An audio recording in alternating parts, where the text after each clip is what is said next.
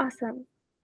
So, as you know, we're partnering with the Calgary Local Immigration Partnership to tell stories about newcomers to our city, because people from all over the world make their homes in Calgary.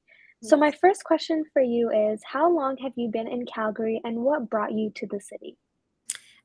First of all, thank you for this great opportunity. I'm glad to be here sharing my story just to inspire other people about the importance of accepting people from all over the world. I have been here for 6 years and a half. What brought me here? War in Syria. I'm from Syria.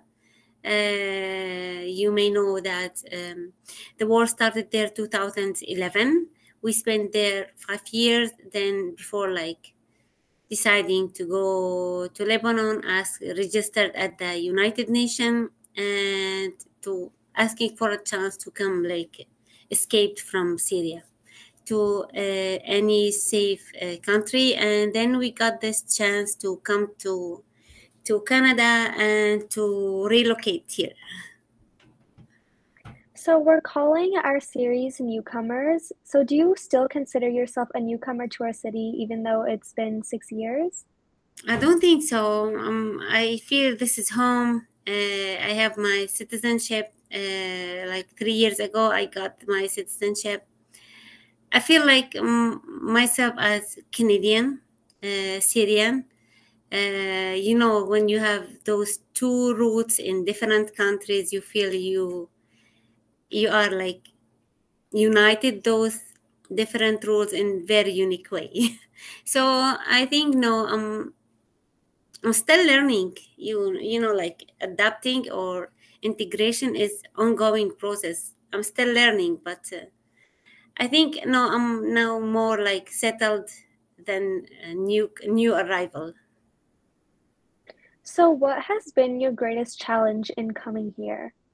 Weather and language.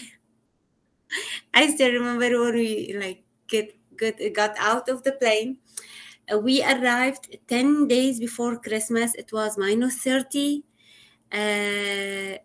December 15, and it was like really, oh my God, very cold. I looked to my husband. I told him, "Can we go back to Syria?" And we came with like what we considered a winter jacket, but it seems that those are like spring jackets or cold nights during summer, but these are not winter jackets at all. So yeah, my first challenge was weather beside English, because we came with zero English, so we have to So, restart everything. so what was the most difficult part about leaving your home behind? Everything, everything, everything, because this is the difference between people who choose to come to Canada and between people who forced to come to Canada. We are lucky. Thanks for Canada to accepting us, but still, like when your life and your family's life get threatened and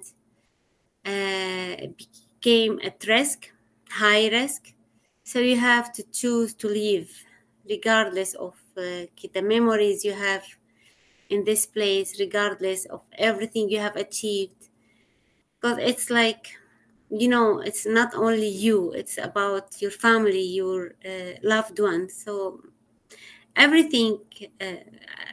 But for me, the most emotional things when we informed by the Canadian ambassador that we have the ability to carry only 3 bags with 20 kilo for each. And then we had to set and decide what can we take and what we have to leave behind us. That was the most difficult thing we faced before coming to Canada. So, what has surprised you the most about Calgary? The weather again. All right, moving on. So, what has brought you the greatest joy in your life in Calgary? The kindness of people here. The people here are very kind, very polite, very supportive, very helpful. So yeah, I think, and of course the future of my son. He is in very good school. He is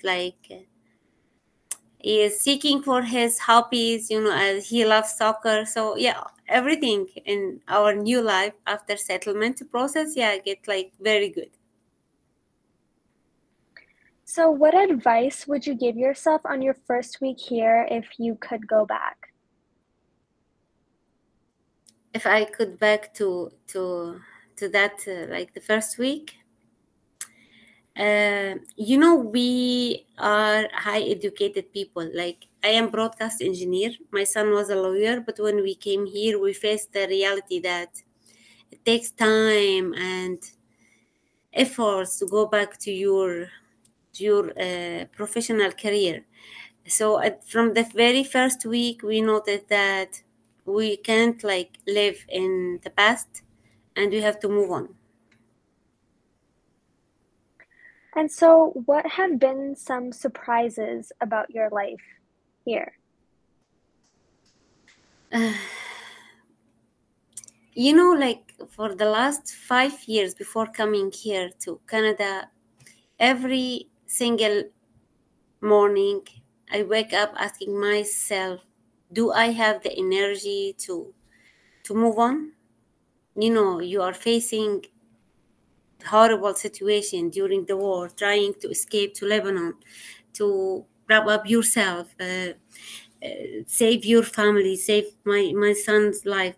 And when we came here, we noted that we are capable, really. We are resilience. We are flexible. We are strong, really. We are strong. Okay, well, those are all the questions that I have for you. Thank you so much for taking the time to speak with me. It was actually really eye-opening to see your struggles and see how you've come so far. So, thank you. Yeah, of course.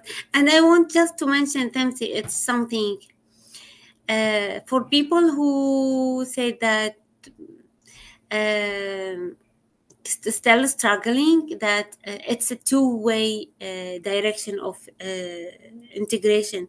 So we have our own part to do. We have our roles like to practice in, beside the roles of the host country.